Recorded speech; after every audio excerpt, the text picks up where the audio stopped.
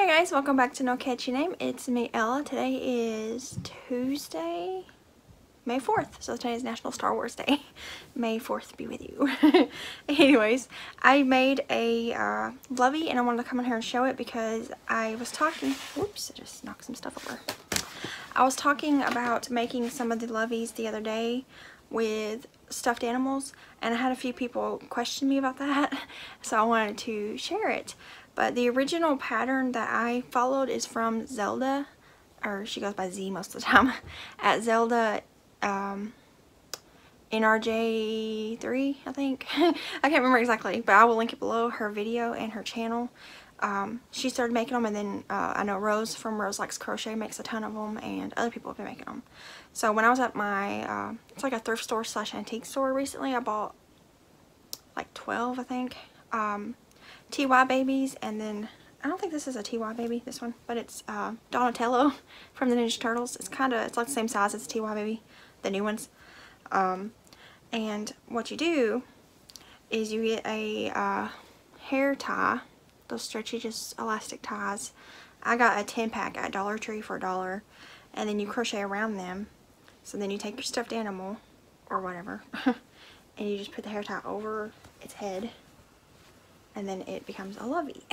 So it's a blanket. I don't have my ends woven in, but it's like a little lovey with the little body underneath it, so that a kid can, you know, if someone buys it for it, the kid can have the lovey and snuggle up with it and sleep with it, and then they can take it off to either play with the toy, or also the parent can take it off and wash this if it gets dirty, and then the toy is fine. But this is a really cool idea. So there it is before it's stretched out. Jesse's got the sink on. And then there it is with it on there.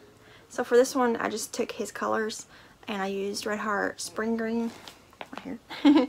And for the purple down here, I used Red Heart Orchid. Big old giant jumbo skein of it. And I did, let's see here, you start with the row, and then I did 10. So on the 9th one, I switched to purple and did a row of it, and then I finished it with the 10th row in green. You can make it any size you want, really. But I just need to weave in my ends. I got 2 here, or 3 here, and then the 1 from attaching the yarn. And this one will be done. I'm excited about it. Took really not long at all, because I mean it's just 10 rows of granny stitch. And yeah, you can make it way bigger if you wanted, or add a cute border. I think plain is just fine. But I still got a whole bag over there with other little animals. I know I got like a unicorn, and I got like a cheetah one, and some other ones, giraffes.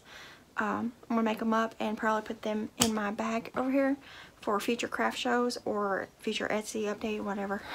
Whichever comes first. But I think they're really cute, and I know Rose sells them a lot, so I think they're popular. I think a lot of parents like them for their smaller kids.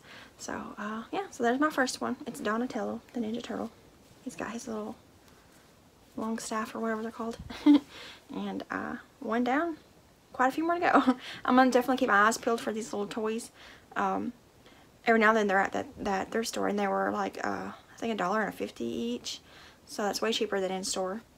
And I'm just gonna keep my eyes peeled for them and grab them up anytime I can find them cheap, just to make little loveys with, to make up.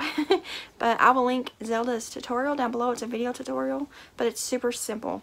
Once you make it, I'm sure you can memorize it and make it a million more without even thinking about it.